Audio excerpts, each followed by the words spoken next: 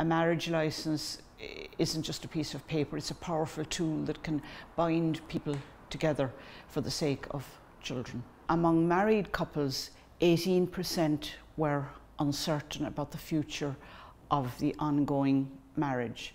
Among cohabiting couples, it was 34% who were uncertain about the future of that relationship. It's a telling figure because if that figure were realised and couples actually did split up, there would be a huge number of children affected, a much larger number from the cohabiting couples than from the married couples.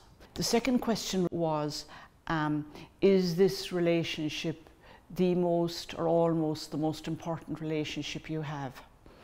And the figures among married people in Ireland was 72%, and among cohabiting couples was 56%. So again, there's a disparity here in terms of the importance that people attach to the relationship.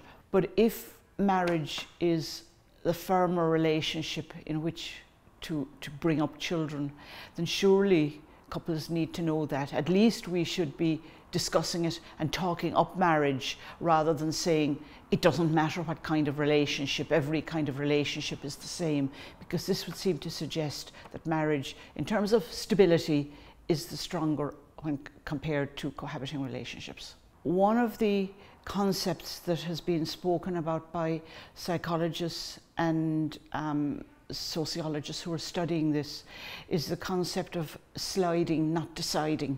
Those relationships can often become very fixed in the sense that people find it difficult to extricate themselves. You're living in the same house, you maybe bought furniture together, you're seen as an item together, more so perhaps than couples who don't live together. And so just leaving the relationship when the going gets tough, or when perhaps the people feel that they really need to move on and meet other people, becomes very difficult. And so they sort of drift, they come into the relationship, they've slided into the relationship, and they drift along, and then either don't marry or eventually do marry.